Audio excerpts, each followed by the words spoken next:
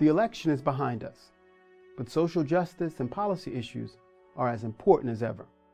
On January 20th, Inauguration Day 2017, the University of Pennsylvania's School of Social Policy and Practice is launching a massive, open online course that asks you to collaborate with SB2's renowned faculty and take advantage of evidence-based research and multimodal resources on some of the most pressing issues facing the United States today.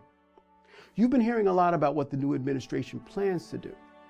But what do you want? What matters most to you, to your community? What should your future look like? You can watch from a distance as the first 100 days of the new presidential administration unfold, or better yet, you can join a national conversation and create informed policy recommendations through SB2's new online course.